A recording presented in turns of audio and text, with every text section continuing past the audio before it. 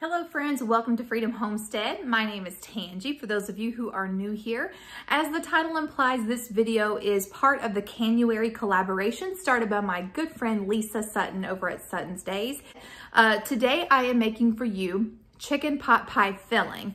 And this recipe can actually be used many different ways. It does not have to be just chicken pot pie filling. You can make, you can use it as a soup base. You can make chicken and dumplings from it. You can do chicken and biscuits. I mean, really, you're only limited by your imagination.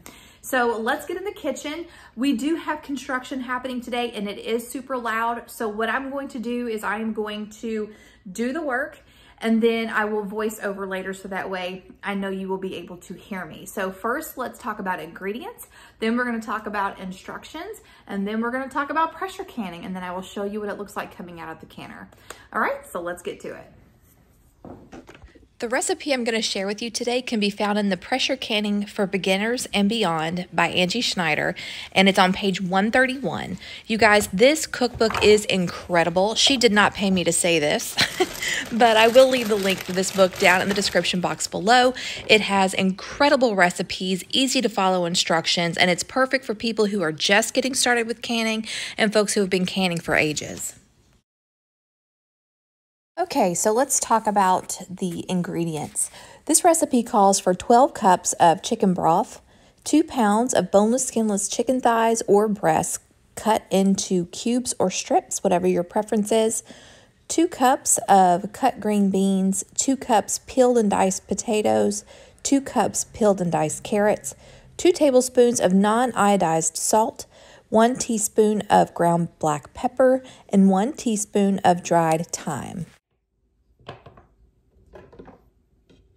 Since we are not harvesting from the garden right now, it is January and this morning we woke up with a dusting of snow on the ground.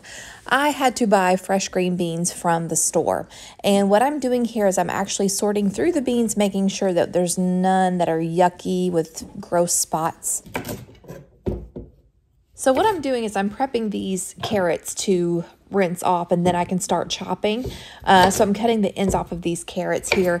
I love these carrots. I get them in bulk at Sam's Club. They're the big organic carrots that you get. It's like $3 for 5 pounds. It's a crazy awesome deal. The carrots are huge and they're so good. Today I am using red skin potatoes, and I'm sure you could use russets. Red skin potatoes are thin-skinned, and most people will just scrub them really, really well and then chop them and leave the skins on. I don't want to risk missing any particle of dirt, so I am just going to go ahead and peel these. Now the fun part. It is time to chop. I'm going to speed this up and put some pretty music over it.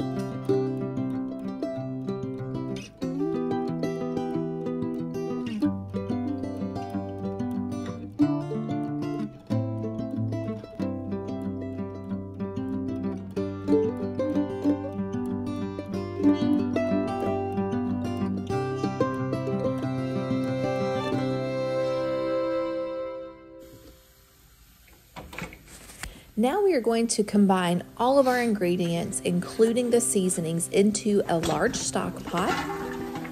And we're going to bring this to a boil over medium-high heat and boil for 10 minutes.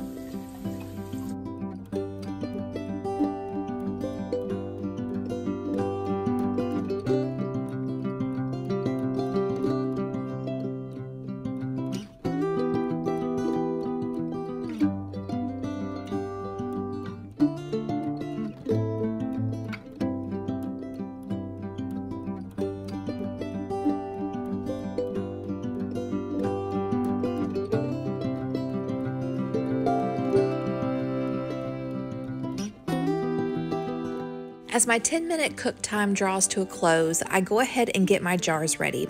I like to sanitize mine in an oven at 170 degrees for at least 15 minutes.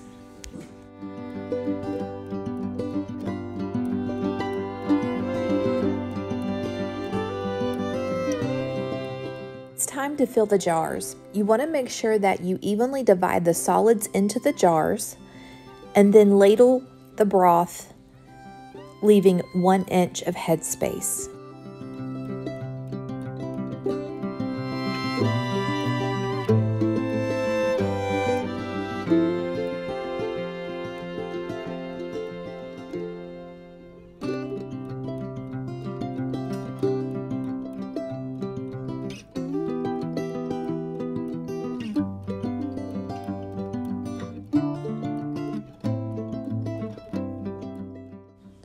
Be sure to debubble the jars, then wipe your rims with a paper towel or a cloth that's been dampened with some white vinegar.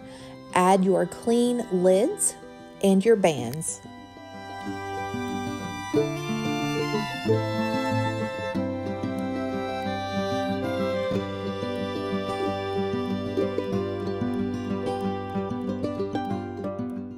These quart jars will process for 90 minutes.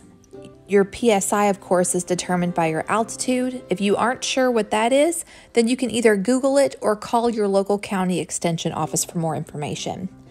Once they have processed, you're going to allow your canner to depressurize naturally, and then remove the jars and let them cool on the counter for at least 12 hours.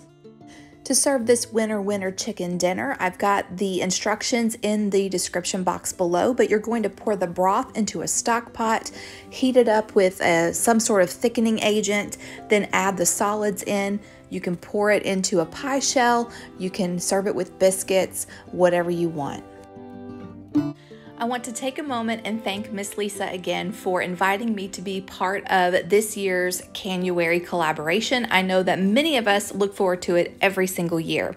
And I also want to remind all of you that there is a giveaway going on. So be sure to leave a comment and then comment on all of the videos from this collaboration, and at the end of the month, Lisa will randomly select a video from the collaboration, and from that video, she will randomly choose a commenter, and that commenter will win a 23-quart pressure canner. I will have the playlist down in the description box below, as well as the video that explains the giveaway. Good luck to you, and thank you so much for joining me. All right, I hope you guys enjoyed this video and I hope you give this recipe a try. Don't forget to check out the Pressure Canning for Beginners cookbook by Miss Angie Schneider. And I want to thank her for allowing me to use this recipe to share with all of you. And if you want a copy of that book, there are some fantastic recipes and I want to just cook through the whole cookbook. It is awesome. I will leave an affiliate link down in the description box below for that if you want to check it out. And you can also follow her on Instagram, and she has a blog, and I will leave all of that information down below for you. All right, that's all I've got for you guys today. Until next time, remember to be vigilant, be prayerful, and be prepared, and we'll catch you in the next one. Bye, guys.